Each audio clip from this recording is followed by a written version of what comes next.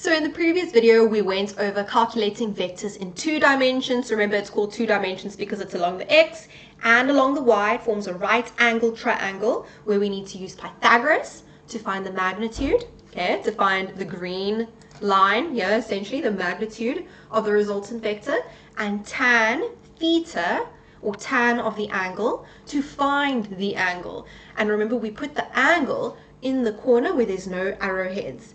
If you need to go watch the previous video where I explain the steps in more detail and I do easy example number 1, then click the link in the description box below. We went over these steps in a lot of detail. I explained them very, very carefully. I did an example, but the purpose of this video is to do level easy, example number 2.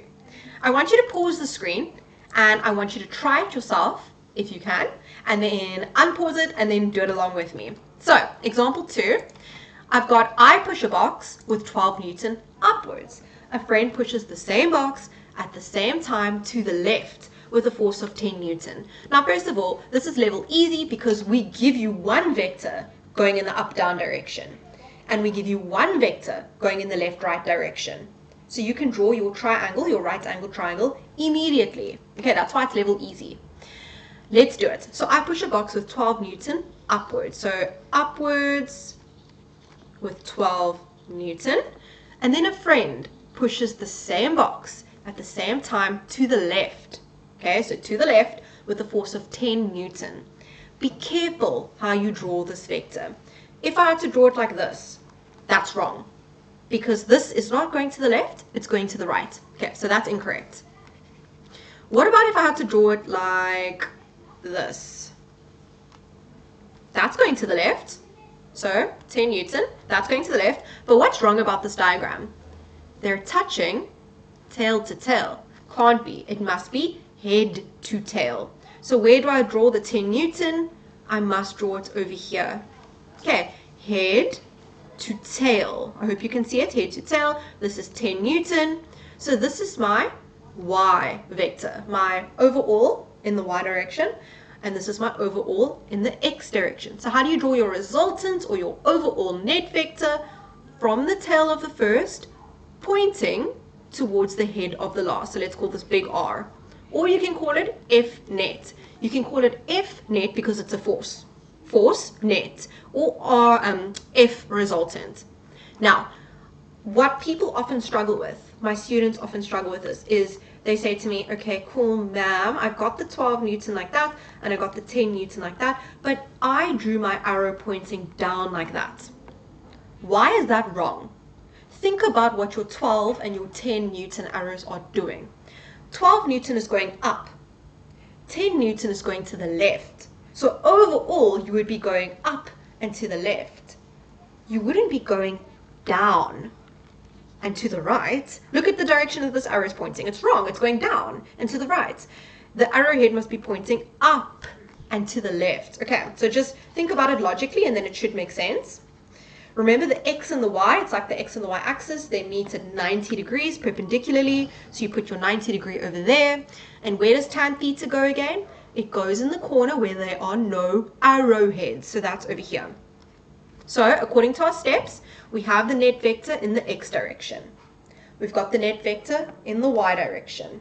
We drew our head to tail diagram. We put in our theta. We did all of that. So we did step 5 as well.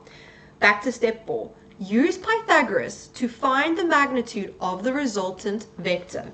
Use Pythagoras to find the magnitude of the resultant vector. So we're using Pythagoras to find that r, basically. So we're going to go r squared equals 12 squared plus 10 squared. We're going to put Pythagoras in brackets because that's what we're using, the Pythagoras theorem. To find r, we square root both sides. Square root that side, square root this side. 12 squared plus 10 squared. Let's do that quickly. And rounding that off to 2 decimals, which I am allowed to do because it is a final answer, it's my magnitude, I get 15,62 Newton. Remember, always think back to what the question is asking you for. It's asking you for the resultant force, which means you need the magnitude, which we always get using Pythagoras in these types of questions, which we just did. So the magnitude is done. That's the final answer. 15,62 Newton. Done. But because force is a vector, we can't just have a magnitude. We must have a direction as well. And to get the direction, I need to use tan theta. So we've done half of the question basically. So we've got the magnitude. Done.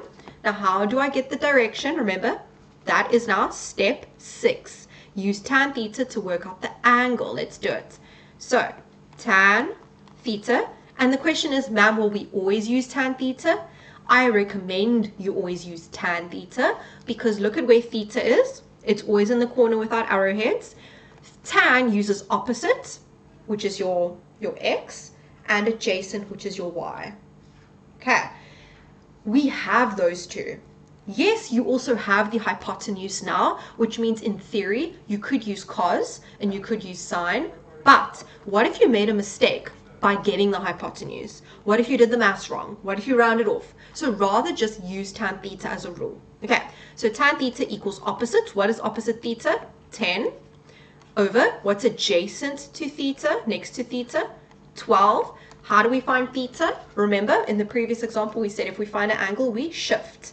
Shift tan 10 over 12. And we get, or what I get, is theta is 39,8055 ... We can round that off. So I'm going to round it off to 2 decimals. Remember, it must be at least 2. 39,81 degrees. That's not your final answer because remember, you can't just tell me it's 39,81 degrees. That doesn't mean anything. 39,81 degrees, which way? From where to where to? So you have to tell me the exact direction.